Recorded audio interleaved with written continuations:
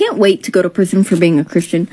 Persecution is something we're told in the Bible that we should expect as Christians, but there is an extremely troubling trend on TikTok that I need to address, and we need to cut this out right now. Hey guys, what's up? My name is Isaac David, and this is the Daily Disciple, where I help you find Jesus and follow him daily. I almost didn't get that right. Where I help you find Jesus and follow him daily.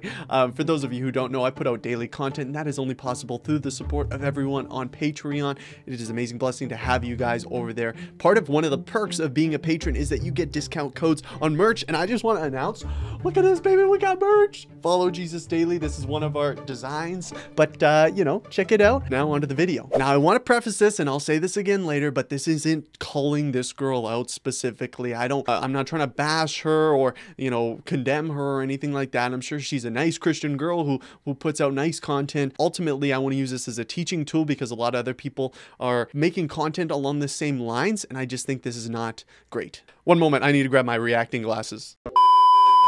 Okay, we are back. Now I can see the video clearly. Let's do this. I can't wait to go to prison for being a Christian, because then I'll go to prison with my fellow Christians, and then the guards will become Christian because we're talking to them about Jesus, and then they'll go to prison, and the new guards will come, and then they'll become a Christian, and they'll get arrested, and it's just an ongoing thing. It'll be super fun. It's gonna be great. I'll bring the popcorn. Okay, so obviously she's kind of playing this off as a joke as well. Oh, let me take off my reaction glasses as well. She's playing this off as a joke, so she's not totally serious. But I've seen people make way too many jokes about this where there is a level of seriousness, and I've seen sincere videos about this as well, where people are like, well, bring on persecution, right? Because I can take it. I want the persecution. It's gonna be a fun time where we're all band together as brothers and as Christians, and we're just gonna go for it, right? Because we have a soft view of what persecution actually is. We see it as kind of like an exciting, fun thing, like, bring it on, let's be ready for it, and let's do this, it's gonna be great, us Christians gathering together, and we're gonna sing songs and that kind of thing. It's like, persecution, especially going on in other countries right now, is insane. It is tragic, and it is beyond anything that you can comprehend at this point. Here's what the Bible has to say about it. Indeed, all who desire to live a godly life in Christ Jesus will be persecuted.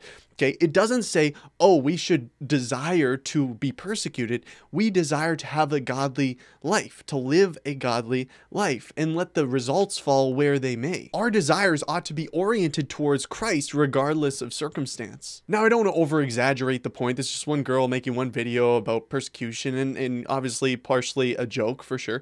But I've seen enough of these kind of videos that are talking and fantasizing about being persecuted. We create these fantasies for ourselves that seem to heighten our role for Christ and bring excitement into our lives. I can relate to this. Like back when I was a teenager, perhaps maybe you've even had this same dream of being in a church or at your house, and an intruder comes in and he's like trying to shoot up the place, and you're like, no, I'm gonna do everything possible. I'm gonna tackle him. I'm gonna take him down. I'm gonna sacrifice myself. And you have this fantasy of like being the hero and laying your life down, and that's so exciting, and it brings so much purpose to your life. But then you return home and you're incapable of doing the dishes, or you don't want to clean your room. Like, it's like we heighten these amazing fantasies and get so excited. I'm gonna live for Christ. I'm gonna do all these things for him. But then we can't do the bare minimum. You know, man, I can't wait to be persecuted for Christ. Seriously? Yeah, man, it's like, lock me up right now, man. I won't deny Jesus. Yeah, but man, what makes you think you're gonna speak up for Jesus when you're not even doing it now?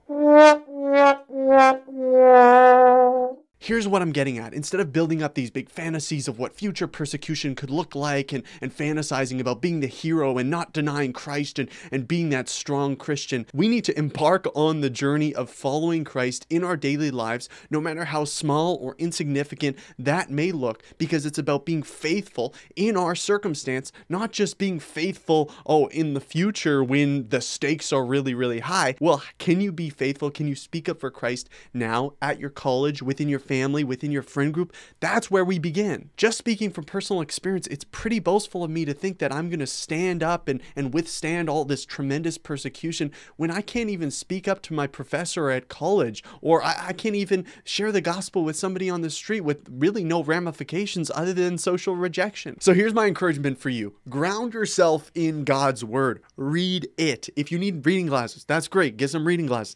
Whatever you need to do. Get a translation. Get an audio Bible.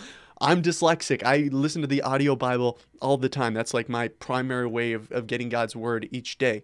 But whatever you need to do, ground yourself in God's word, because when the time comes, when persecution actually does come for real, and we're done making jokes about it, and we need to be able to know God's word, have it hidden in our heart, and be able to stand on something concrete other than just our own thoughts, ideas, and opinions. And we need to remember that God has given us his power and his presence in our lives to overcome the temptation and the trials that we encounter, not just when persecution is massive and tremendous, but on your Monday, when you're tempted to do something that you know is wrong, you have that power and God's presence to overcome that, because he's given everything we need for godliness in Christ Jesus. Thank you so much for watching this video. I hope you enjoyed it and you got something from it. Thank you again to everyone on Patreon that makes what I do on here possible and helps this ministry keep going and growing. Once again, if you want to pick up some merchandise, yes, it's so fun.